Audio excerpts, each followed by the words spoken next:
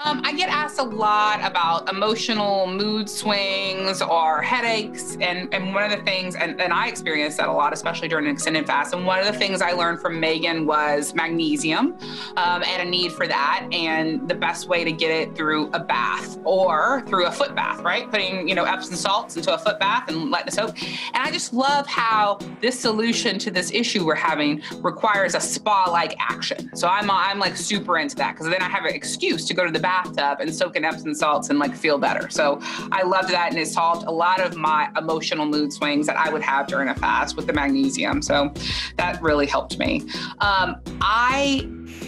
I wanted to simplify fasting. I feel like when we hear 18-6 and OMAD and alternate day and timer, like it gets really overwhelming.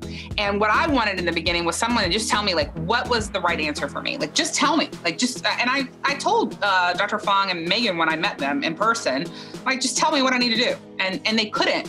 And the reason why is because they don't know the answer for me. They know all of the possibilities and the parameters I can explore, but I have to discover the answer that's right for me, just like everyone else does.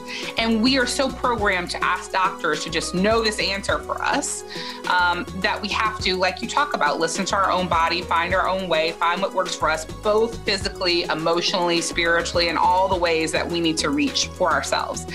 And so I wanted to talk about stepping into fasting in the laziest way possible, in a way that was right for us with respect to whatever our own goals are, because everybody has different goals that they'd like to achieve. For me, being 185 to 195, coming from 300 pounds is a success and my endpoint. For some people, they're starting at 185 and 195 and want to go somewhere else, right? And I respect that.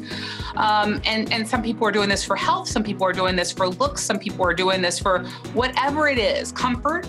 And I think that humans should be respected for their own choice of their bodies and taking care of it, and help to have information that will get them there, regardless of whether they have money or not. They need this information.